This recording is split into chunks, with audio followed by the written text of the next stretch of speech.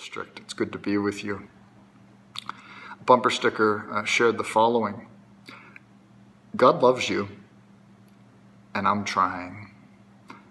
Sometimes that's all that we can do, is try to love one another. Our theme at annual conference this year is giving God our best. And the accompanying scripture passage is from Colossians chapter 3, verses 12 through 15. As God's chosen ones, holy and beloved, clothe yourselves with compassion, kindness, humility, meekness, and patience.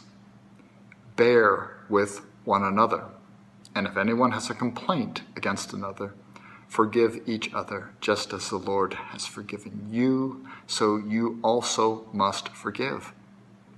Above all else, clothe yourselves with love, which binds everything together in perfect harmony. And let the peace of Christ rule in your hearts, to which indeed you were called in the one body, and be thankful.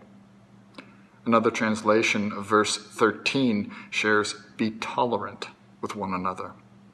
And Paul felt that this was so essential that he shared this in his letter to the Ephesians as well, whenever he says it's important that we bear with one another in love. Being tolerant with one another, bearing with one another, are essential elements of our living into the covenant that we have with one another as disciples of Jesus the Christ.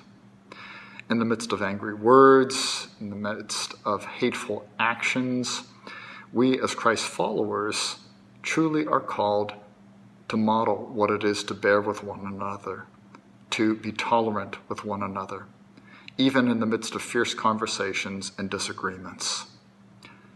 I was blessed to share a delicious meal today with colleagues in Christ, and as we shared in that sacred space with one another, I was reminded that while the food was wonderful, I was fed even more by our time together.